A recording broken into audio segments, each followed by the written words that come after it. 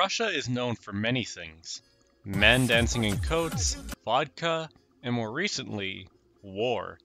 One thing you wouldn't know is that a handful of Russian diesels ended up onto American soil for different reasons.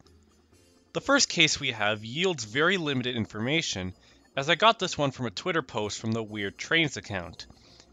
The first two images are shown of a Mack carrying what appears to be a TE-10 diesel engine.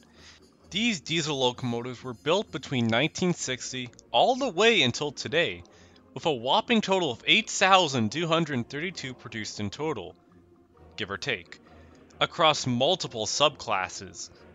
These diesels were the backbone of most of Russia's freight trains and have seen widespread use in places like Ukraine, Belarus, and Latvia. From what I read, GE did rebuild a few TE-10s before shipping them back to Russia.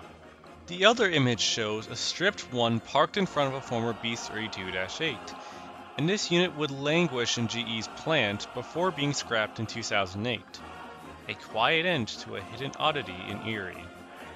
The second case is a handful of TEM-7s that lay dormant in Houston for a couple of years. These giant diesels were built at the Ludonovo diesel locomotive plant, and like the TE-10s, were used for handling mainline freight trains. A handful of these diesels arrived into America in 1993 as a trade compensation for grain being delivered between American Grain Inc. and Russia themselves.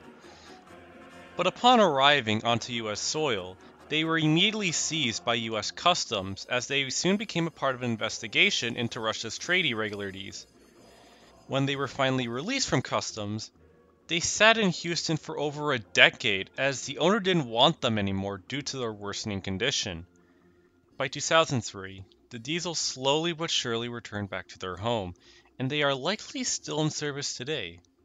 Who would have thought that some of Russia's diesels made their way into the land of free?